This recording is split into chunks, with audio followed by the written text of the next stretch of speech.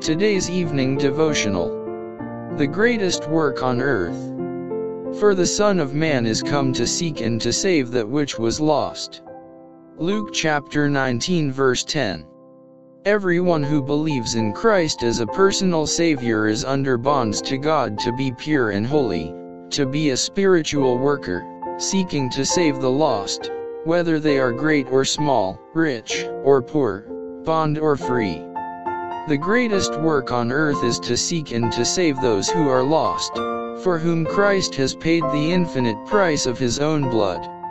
Everyone is to do active service, and if those who have been blessed with light do not diffuse light to others, they will lose the rich grace which has been bestowed upon them, because they neglect a sacred duty plainly marked out in the Word of God.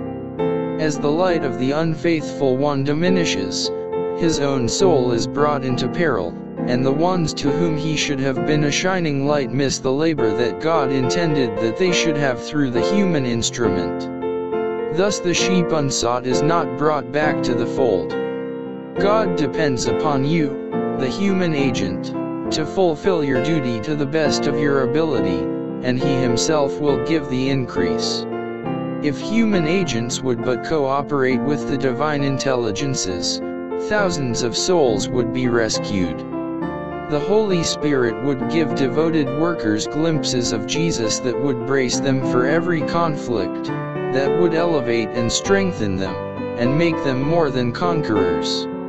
When 2 or 3 are met together to unite their counsel, and to send up their petitions, the promise is for them, ask, and it shall be given you, seek, and ye shall find, knock, and it shall be opened unto you. Luke chapter 11 verse 9.